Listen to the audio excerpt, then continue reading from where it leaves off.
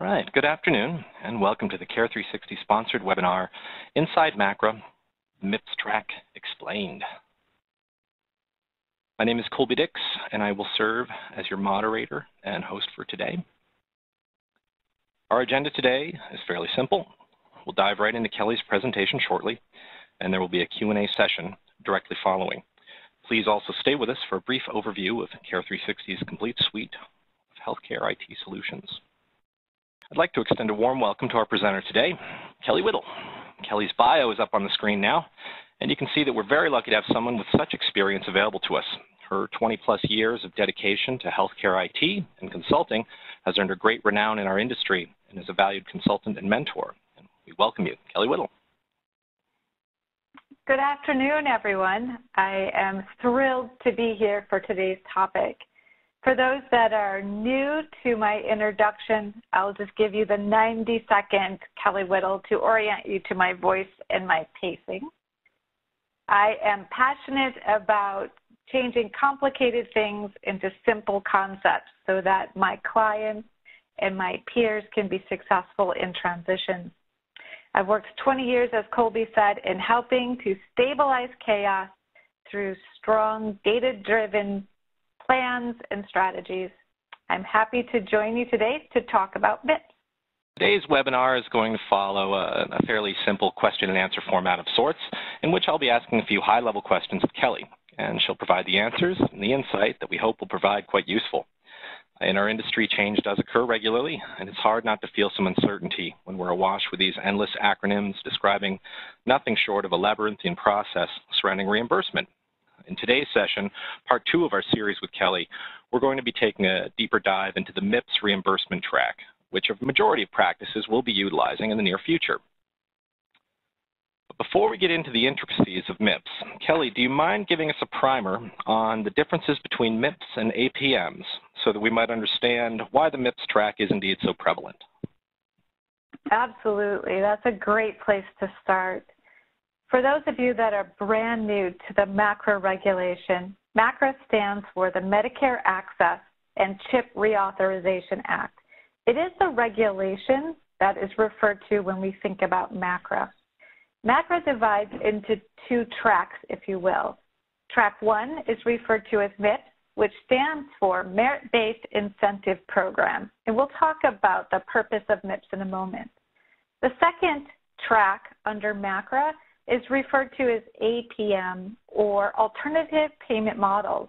Now, under APMs, there are actually 2 divisions. The first is the Advanced Alternative Payment Models, and the second is referred to as MIPS APM. We'll talk about each of these at a high level by the end of our time today.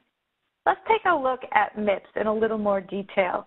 MIPS is designed for providers or clinicians that care for their patients using the traditional Medicare beneficiaries that are billing under fee-for-service to make the transition to value-based healthcare. It offers an opportunity to earn a bonus and avoid and/or a penalty in the first year. And in the first year, I'm referring to 2017. If you're brand new to this MACRA regulation, you might not be aware that the penalty and bonus opportunity this year is actually worth 4% of your Medicare Part B payments. So MIPS is designed for those that are just getting their feet wet in value-based care and programs. It allows them to report as individuals or as groups and gives them maximum flexibility to pick their pace. Now let's contrast that with APMs, Alternative Payment Models.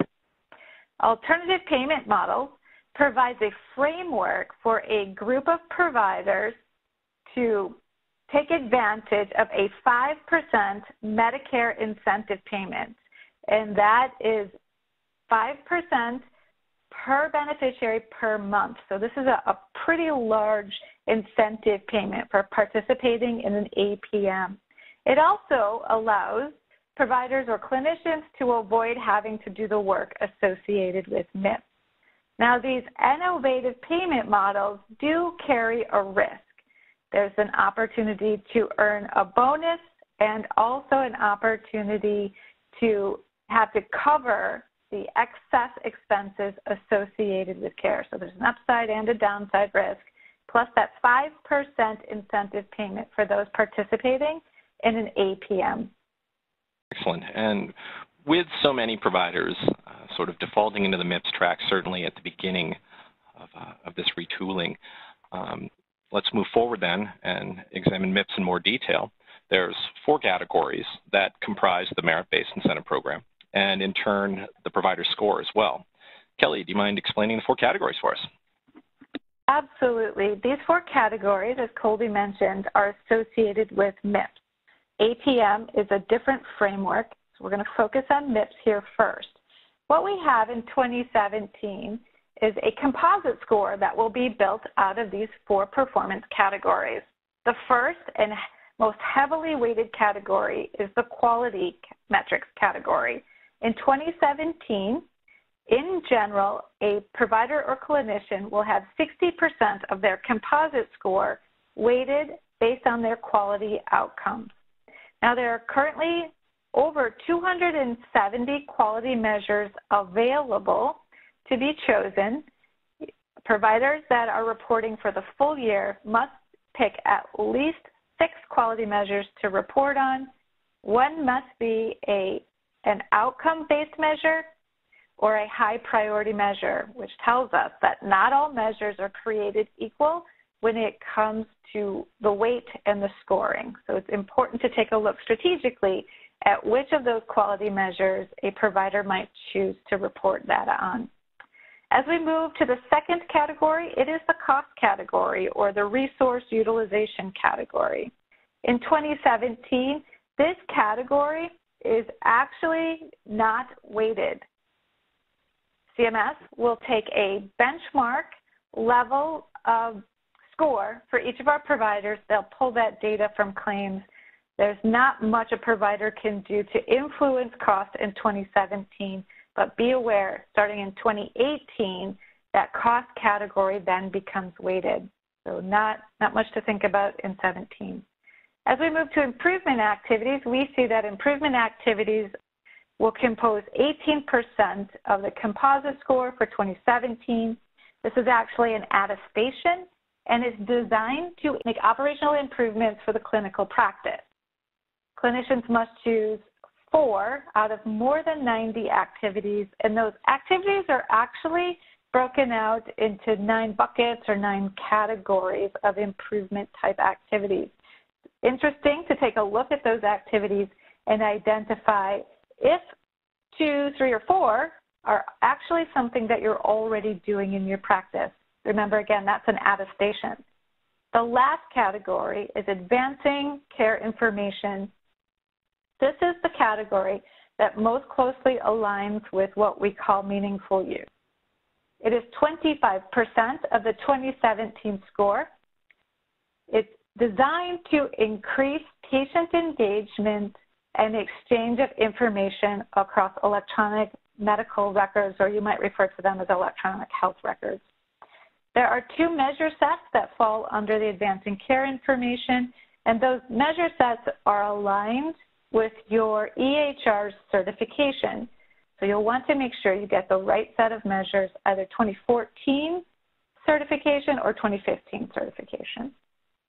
Now, once you have the individual categories mapped out for a strategy, you'll want to think about how that composite score will be built. And I think we're going to cover that in a subsequent question. I'm sure we will. Now that we have a definition of these terms, it is time to dive in. This next bit does get a little more tricky to navigate because, as Kelly mentioned, there's quite a few variables to consider within each category, really, and how these payment adjustments are determined. So moving to question 3, how then will MIPS be used to determine payment adjustments? Yeah, this is where the scoring gets exciting, if you will. It's the mathematical portion that takes you most closely to the opportunity to earn a bonus, which is always my favorite topic in this industry, is how do you make sure you're getting paid for the care that's being provided. So let's take a look at quality. As I mentioned, for the average eligible clinician under MIPS, 60% of that score will be, of the composite score will be weighted to quality. Under the quality category, you will earn your baseline of points, and then there's an opportunity to earn bonus points as well. Those two, your points earned and any bonus points, are then divided by the maximum number of points that are eligible based on your provider type. I want to pause there and say that if you are a hospital-based MIPS eligible clinician, 60% of your weighted score actually will increase to 85%. The reason is that as a hospital-based clinician, you do not have control of the technology that's deployed within the hospital, or you typically do not. So CMS is allowing the advancing care information, which is 25% of the score, to be shifted under quality for those hospital-based providers. So your score would be weighted then to 85% associated with quality. Let's take a look at cost. Now, it's 0% in 2017 of that total weight, but when it is scored starting in 2018 and weighted, CMS will be taking a look at 10 episodes of care. Each episode will be worth 10 points. It will then be divided by the number of your score measures, and this is where it gets a little bit complicated, but specialty-based diagnosis codes and procedures will be identified for episodes of care. So for example, if you're a radiologist, you might have only 1 or 2 episodes of care or types of care that will factor into your cost, while internal medicine or primary care docs will have a broader range of episodes of care that they can be scored against. There's a maximum number of points under cost. It's 100 points maximum. Once you identify the number of measures that you'll be scored on, 10 points per episode of care, you'll produce a maximum score for cost, which then gets factored into your composite score. Let's take a look at our improvement activity. We know that in 2017, it's 15% of our total composite score is the weight. We'll determine a total number of points scored. And again, this is an attestation, so there's plenty of opportunity to earn full points here.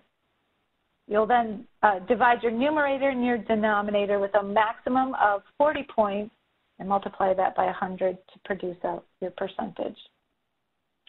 Advancing care information, this is the piece that's closest to meaningful use, or is the version of meaningful use under MACRA.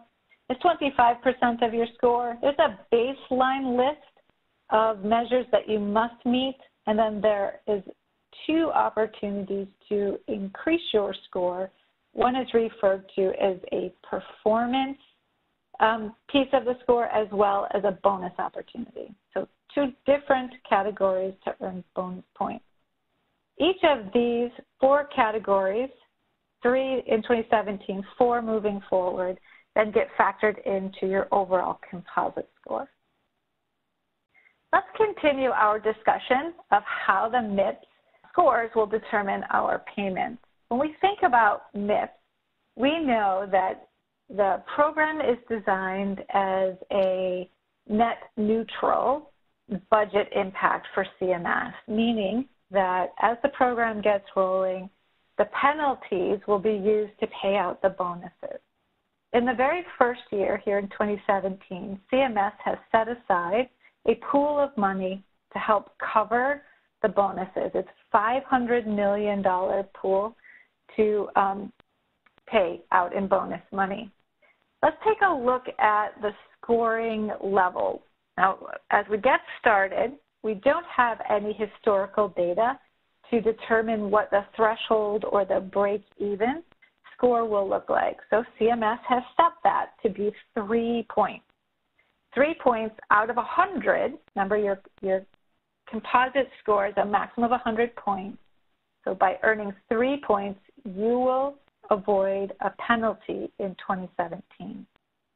I encourage everyone on the call today to take action to avoid a penalty in 2017. It is likely to be the lowest bar from a score perspective in avoiding that penalty right here at the beginning of this transition year. CMS has built in a lot of flexibility to help those providers that want to participate to be successful in avoiding that penalty this year. So 0 up to less than 3 points, you're looking at an automatic negative payment adjustment of 4%. If you hit 3 points and higher, you avoid that penalty, and you're likely to have a neutral payment adjustment, so no impact in 2019. Now, if you earn 4 points all the way up to 69 points, you're looking at some amount of positive adjustment. In the industry, we think those that score 4 points up to 69 points are likely to fall in the 1.5% to slightly below 2% bonus opportunity. Remember, if you're scoring less than, equal to, or less than 69 points, you will not be eligible for an exceptional performance bonus. It's not a bad thing, it's just that's the cutoff. If you score at least 70 points and higher, you're going to gain the most positive payment adjustment, and you're going to be eligible for that exceptional performance bonus of at least 0.5%, which is great news. All right. I'll just take a moment to mention that to those of you attending the live session here, we'll definitely be making this recording available to you for all in attendance. So don't worry if some of that information kind of flew by or you didn't get great notes. And those who, of course, are watching the recording, feel free and click back and take that in again as necessary. Moving forward, Kelly, there are a number of formats available for eligible clinicians to submit their data. Do you mind touching on the big ones and their inherent differences for reporting? Yeah, that's a great point. As I mentioned, there's lots of flexibility here at the beginning of this transition into the MACRA regulation and MIPS specifically. CMS has designed MIPS in 2017 to allow providers to pick their own pace of participation. And so if you haven't heard of that, that's referred to as test. A little bit of data is what you submit, or partial, 90 days of continuous reporting, or full, which is 365 days of reporting.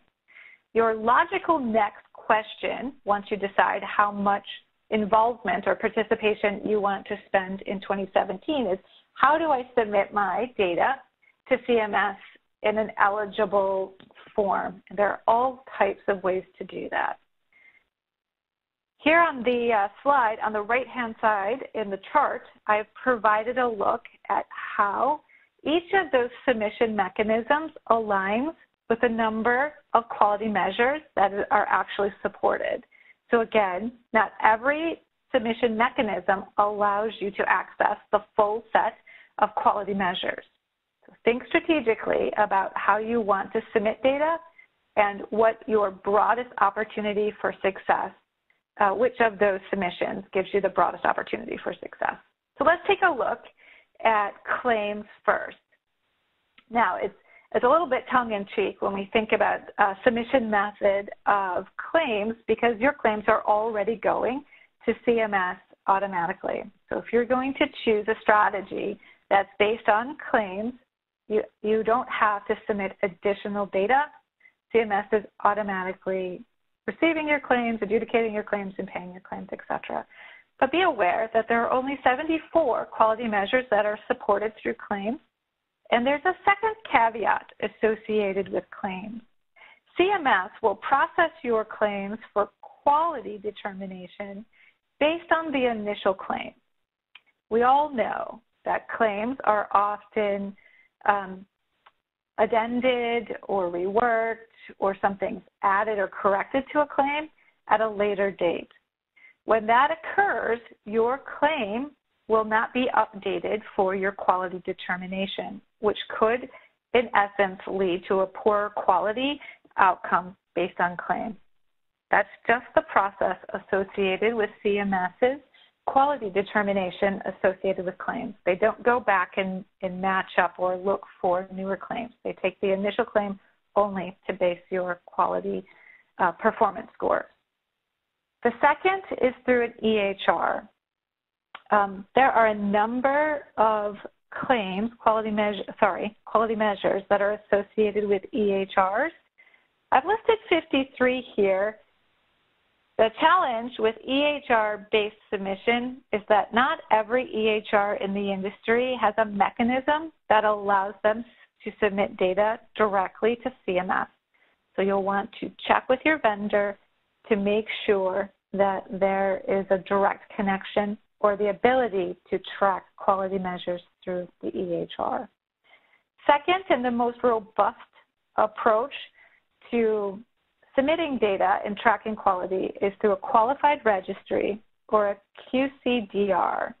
Now, if you know the difference between a qualified registry and a QCDR, you'll identify that a qualified registry aggregates a broad variety of quality measures across multiple specialties.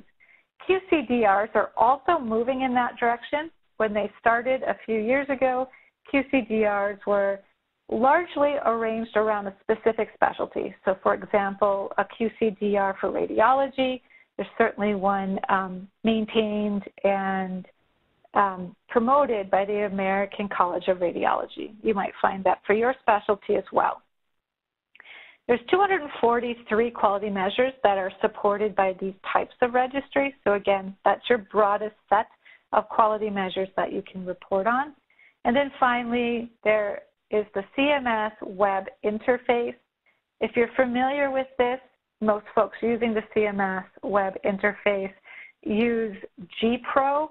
GPRO is designed for physician groups that are larger, 25 members and larger. It is a data upload type system. So if you are a group that large, 25 or more providers submitting data, and you wish to use the CMS web interface, you must register to use that interface by the last day of June of this year. Otherwise, you cannot use that approach. And they are currently supporting 15 quality measures. Once again, a lot of great information here. But for the moment, can we take a step back? And if you don't mind, I'd like to consider the longer-term benefits of the two reimbursement tracks, MIPS versus APM. Kelly, is there a clear benefit to either of the two, both in the short and the longer term? Yes, this is one of my favorite questions, and this might be my favorite chart that I'm using in this MACRA discussion more broadly. If you've been with me in a previous webinar, you might recognize this chart. I'll give you the highlights. We'll certainly make this recording, as Colby said, available to you so that you can study it in depth. But this was published back in 2014 in the Journal of American Medical Association. You can see at the bottom of our slide that one of the authors was Marilyn Tabner, obviously of CMS at the time. What we have here is the framework for transitioning the CMS payment system from fee-for-service to population-based payments. And right in the center of our charts, we have Category 2 and Category 3. That's where MACRA plays. Those two categories is a great visual to sum up the MACRA regulation. In fact, Category 2 is most closely associated with MIPS. That's exactly what we're talking about today. And Category 3 is most closely associated with alternative payment models. So when you think about MIPS and APMs, it's truly not a one or the other. It's a progression. As we move from fee-for-service to population-based payments, the progression moves us to MIPS-type payments, then to alternative payment models, and then to population-based or health-based management payments. Now, something that's really interesting is that if you think only of MIPS or APMs under the MACRA regulation, you get a clear benefit associated with APMs on the basis that under APMs, you continue to earn your fee-for-service payments as well as some upside savings, shared savings. Of course, that comes with a downside risk. And there's that 5% per month per beneficiary annual payments. So there's multiple payments associated with APM, while MIPS is a quality-based performance system that allows you to earn some payments that really tap out at about 3 times the 4% bonus, so somewhere up around the 10–11% at the very maximum top of those that are performing super well under MIPS will earn somewhere up around the 10% bonus capability. Many more under MIPS will earn closer to the break even or even in the 4% penalty. So is there a clear benefit? Absolutely. If you're working in MIPS, stay in MIPS, perform well, and then move toward an APM as you develop the skills and framework to do so. If you're currently participating in an APM, stay in the APM, perform well, meet all of the criteria that that APM framework allows you to develop and put into place, new reporting, new follow-up capabilities, operational efficiencies. Because in 2026, at the very end of the MACRA regulation, there's a clear benefit to having participated in an APM. Let's talk about what the annual increase looks like for MIPS participants in 2026. We know that in 2026, CMS is telling us that the annual increase for Medicare Part B payments will be 1/4%. That's your cost of living raise, for example, is what we might call it for employees in America. So CMS looking to give 1/4% to providers that had participated in MIPS. For those that had participated in APM, you're looking at 3/4% increase. That's 3 times the annual raise starting in 2026. There is a clear benefit to participating in APM. Excellent. Well, thank you so much, Kelly. This was yet another fantastic webinar. A lot of material covered, and we definitely always appreciate your insights. Let us go ahead, though, into the question and answer segment. I have one that really just came to mind as you were presenting, so this is really for me, Kelly. The CMS not updating claims and using the initial submission, is that an attempt to push practices towards just better claim submission practices or towards medical billing services that offer enhanced claim scrubbing? That's a great question, Colby, and I certainly wish that I could have insight into the thought process of CMS. I think that is a desirable outcome to have cleaner claims coming through. It's likely to be more closely aligned with current claims processing techniques and where CMS is sampling the data. So meaning, as the claims come through the system, the very first time they hit the system, there's likely to be some business logic that pulls those claims or flags them for quality analytic purposes. It's very difficult in a system like CMS's claims processing, which you might know, they process more than 600 million claims a day. It would be very difficult for them to match subsequent claims with the original. It would just take an incredible amount of work in the claim system to continually update claims that might have been reworked or resubmitted.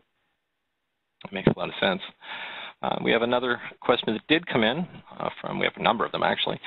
First, what is recommended for a solo practitioner? I think based on our part 1 of the series, we did go over some of what constitutes a MIPS eligible clinician, but if you don't mind, Kelly, just refreshing that really quick for our audience.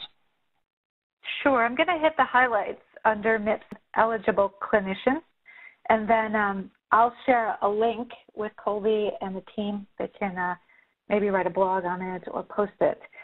For those that are trying to determine if you're MIPS eligible, the criteria is that you bill Medicare Part B services more than $30,000 a year, and you serve more than 100 Medicare beneficiaries, and that is definitely an and. Both of those criteria have to be true. The other indicator on if you're eligible is that if you're becoming a Medicare provider for the first time in 2017, you are not eligible to participate. So those are brand new clinicians, those that are serving 100 or fewer patients or billing 30,000 or, I'm sorry, less than 30,000, then you would not be eligible.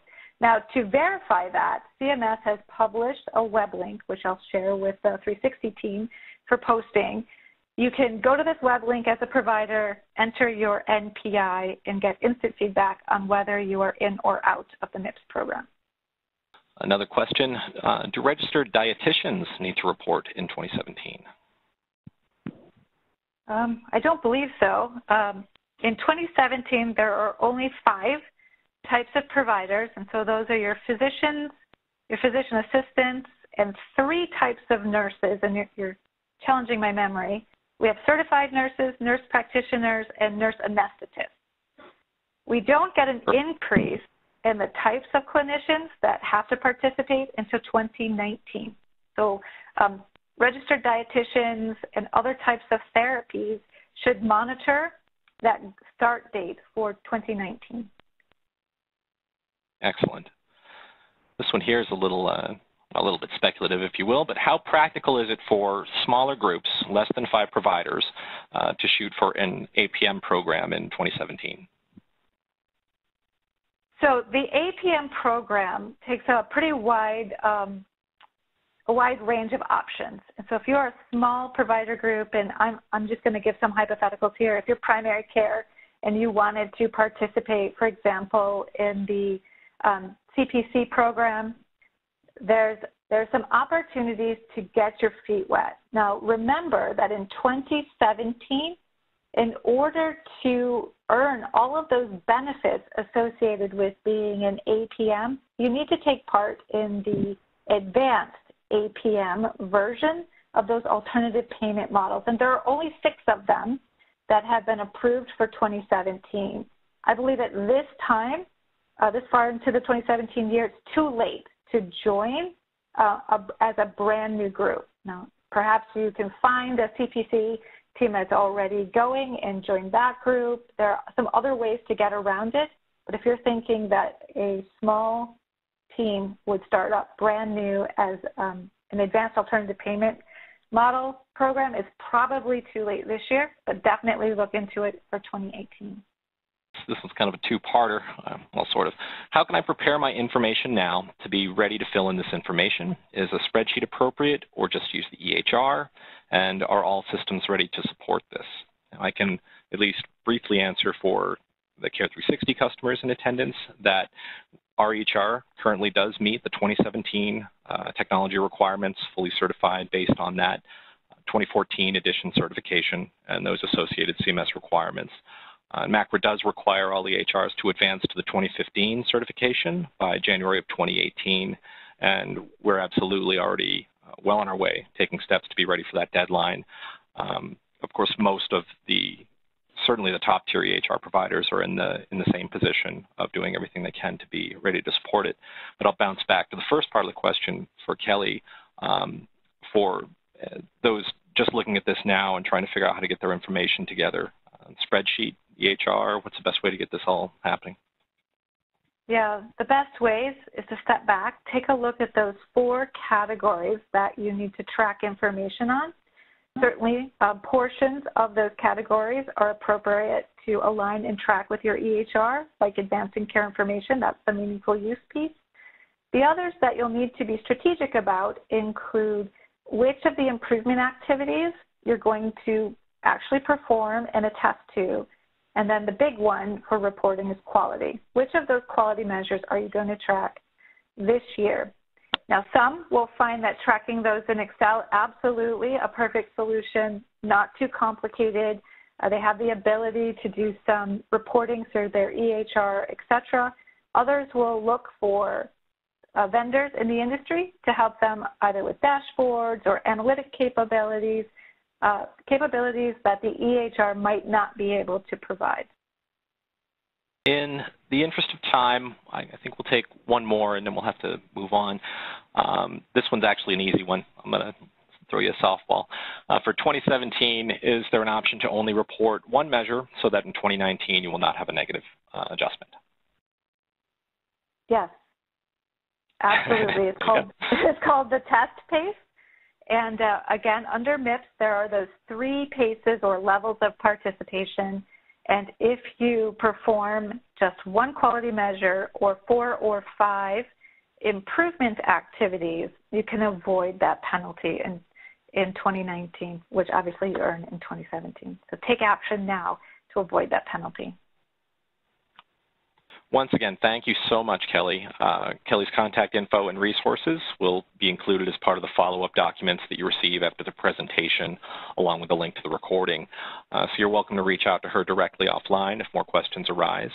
Kelly, thank you once again for your time and your expertise today. Yes, thank you, everyone. I enjoyed being here. We'll now turn our attention to our sponsor, Care360. Care360 offers a complete end-to-end solution for all of your practice needs. We focus on the business side of things so that you can focus on your patients. We connect healthcare organizations, community physicians, and patients to improve access to information and insights.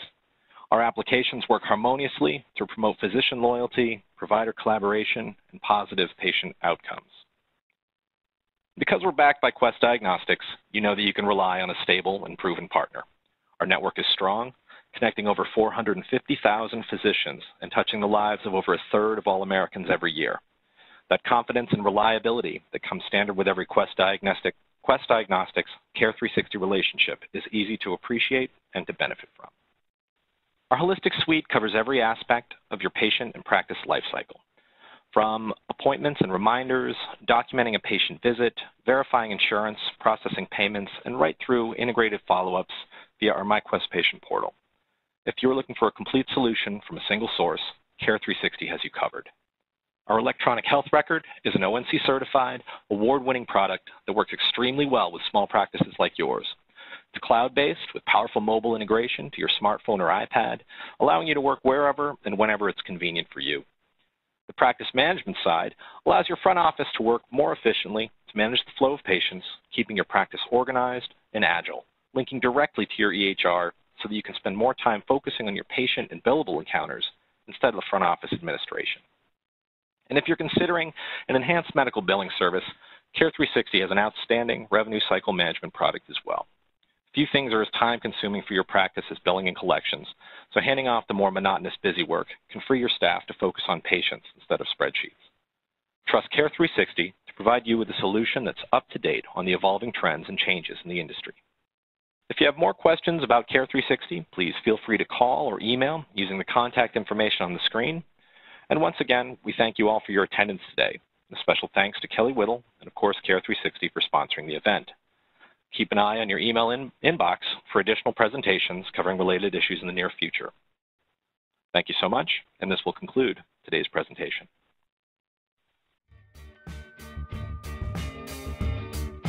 Healthier outcomes are now easier to embrace. We know you run a busy practice, and efficiency is top of mind. Discover 360 degrees of connection and support. Keep your practice on solid ground with a cloud-based EHR. Care360 offers a full and fully mobile EHR that helps keep medical practices efficient and profitable, while connecting to the larger healthcare community. Join the network of over 300,000 Care360 providers in 90,000 locations and connect to other healthcare providers as well. Coordinate care to and from anywhere. Care360 integrates providers and technologies across sites and care settings, while seeing and sharing the bigger picture. Care360 allows you to send patient information using the CCDA industry standard format, accept information from other providers, and access extensive patient lab histories to help optimize care. Meet meaningful use requirements.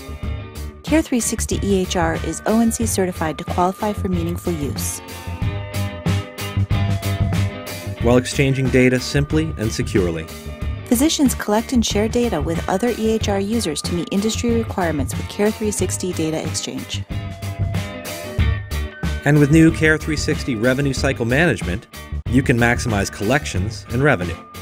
Care 360 provides you with a team of billing experts to take complicated billing issues off your plate, allowing you to focus on what matters most, your patients. While reducing your administrative burden. And that means more time with patients. Care 360 also offers many other great advantages. Boost patient engagement and compliance with MyQuest. Patients can view and share vital health information with their healthcare providers. Elevate patient conversations with interactive insights.